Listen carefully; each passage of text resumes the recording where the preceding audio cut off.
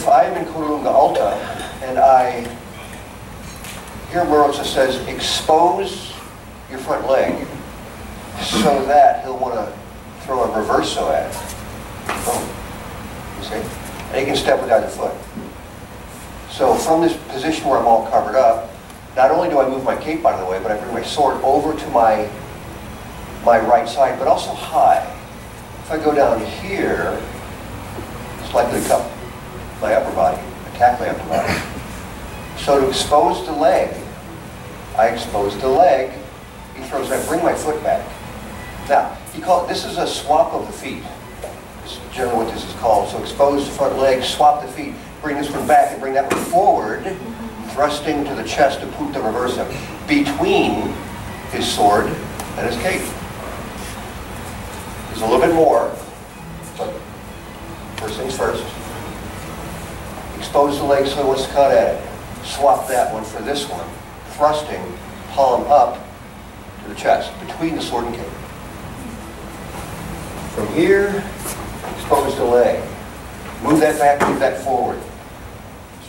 And I want to be the first to attack. When I see him expose the leg like that, I can just go here quickly for that leg with a reverso. I just turn my palm down, cut across.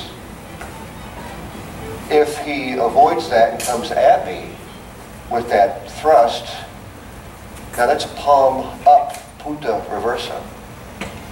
Now what follows here, I think, is based on the fact that what might happen here is I could have easily hit that with my cape hand. And I think that's the reason why we have what comes next. So if I'm the patient here, and expose that leg, trying to get him to cut at me, and I withdraw that, and then send the other foot forward, but he hits that, I will strike his leg with a reverso, not past columna stretta. And this, you see the turn of the body here, that's why my hips are that way. Then I do a thrust beneath my cape, passing back with my right foot, and pass my left foot back as well, into columna stretta. And then mezza volta, to porta di ferro stretta. Be careful of that, but we are talking about something that's very quick. When I withdraw my front foot, it's a special way. I pull it back next to the other one, but see how I'm going to stand here with my knees bent and my heels raised? That's so I can step back in really fast. So when I pull that back, that leg, that's why I'm able to get in an instant. Expose the leg, withdraw, swap the feet. This one goes here, that one goes here. If he hits it, I have to be prepared to strike the reverso, thrust right away to the face, passing back. Pass back again, mezza volta. And there's the entire play. I'll show it again.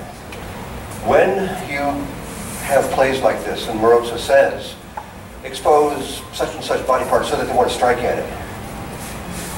What would it take to get you to hit at it? Ask yourself that. As I'm standing here trying to think, well, I want him to get a hit, want him to hit at it, what would it take to convince me to, you know? How far, how exposed, how open, what do I have to do to get that to happen? So, in a lot of, not just a little bit, you know, it's like, okay, hit at my leg. You're like, no, right? I mean, there's ways I could do that. Okay, hit at my leg. No.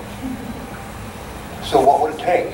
This goes over here, my point goes away, and maybe, you know, non-threateningly put my weight a little more on the front foot. There. What would it take?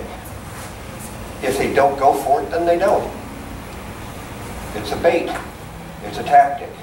Expose the leg. Swap. Here. Strike. Thrust. Go back. Again. Mezza volta. And wait for the next play.